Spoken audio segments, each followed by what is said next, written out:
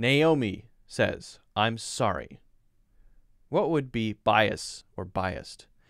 If you're biased, then where you stand reflects or affects how you see things around you, right? Based on your opinion or how you feel about things, you might try to be honest about something, but in fact your opinion is slightly to this side, or your description of this thing is slightly to one side because of where you're coming from, because of your values or whatever. Let me give you a couple of really simple examples that can show bias. Now, bias could be a good thing, could be a bad thing. Bias is really just being pulled to one side by something.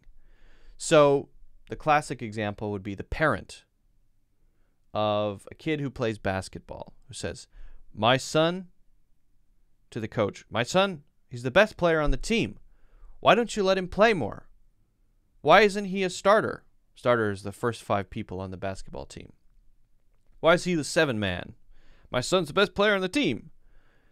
Now, is the son the best player on the team? Well, maybe. But it's also possible that because of the relationship between that guy and that person, the player, he thinks that. It's his son. So he's biased. What he's saying is being pulled by the fact that he has a relationship with this person. This is his son. He wants his son to play more. He wants his son to be out there on the court. He has an interest in that. And so he can't see things without having lenses on. He can't see things objectively. If he didn't have kids on the team, any kids on the team, and he was just watching the players, he would say, oh, that kid's better, that kid's worse, and he might be unbiased. If you're unbiased, that means I don't have any starting point. I don't have anything that's pulling me this way or pulling me that way. But the father does. Now, maybe he doesn't have a kid on the team, but he's still biased for another reason. Maybe 3 is his favorite number. So number 3 is the best player of the team because his favorite number is 3. So he's biased for a different reason. That's a very silly reason.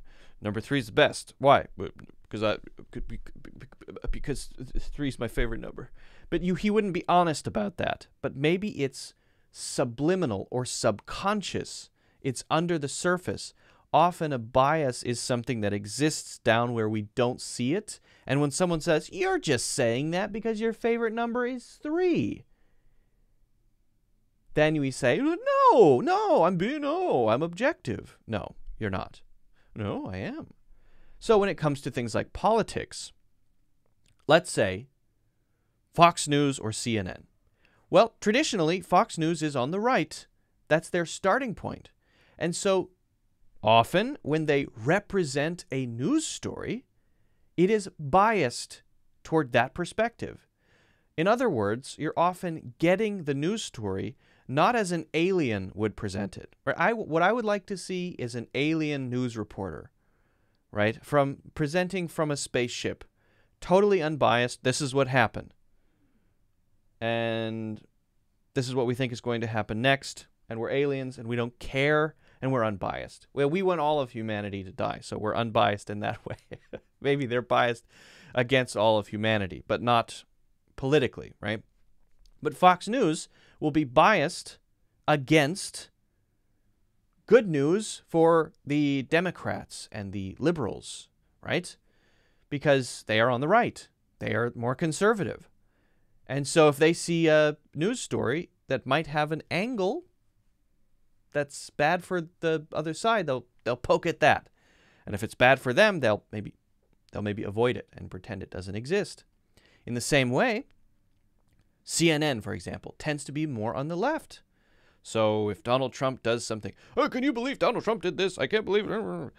But then when somebody on their side, on the left, does something like that, they'll say, well, what? It's not a big deal. Even if it's exactly the same thing. And of course, I'm biased too, but to me, that's pretty obvious. I have my own political opinions. What you're hearing from me must be biased because I have opinions. and I have a view on things. But I think that it would be hard to disagree with that. That's for example, news media, they're biased on one side or the other. So I hope that makes it clear, Naomi. Guys, if you haven't already, I would really appreciate if you could smash the like button. If you have a zombie hand, then do it with your zombie hand. If not, just do it with your regular hand. That's fine. If you haven't already, don't forget to subscribe and also check out the full courses, which are on sale in the links in the description.